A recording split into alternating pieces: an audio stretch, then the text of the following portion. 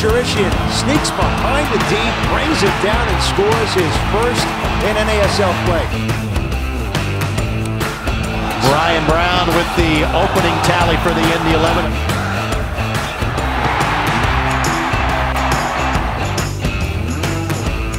Three minutes later off the corner kick, Joseph Toby, top shelf. 3-3 to score. There's Nunez, and a goal!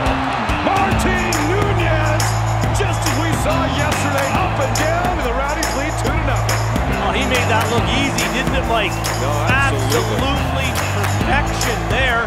They had been training on Friday at this exact play.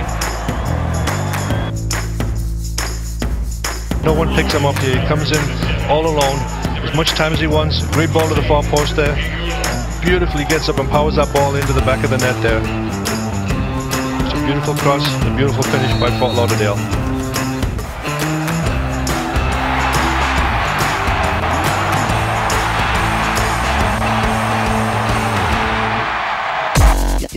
Yeah.